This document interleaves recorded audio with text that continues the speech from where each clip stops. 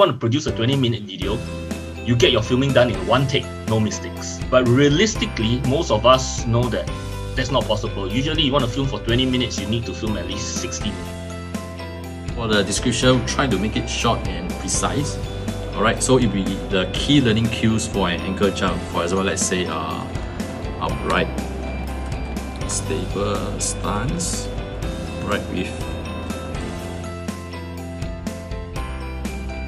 Some of you, like myself, will make use of the chance to get better with technology. We want to identify things that matter and things that we can focus on.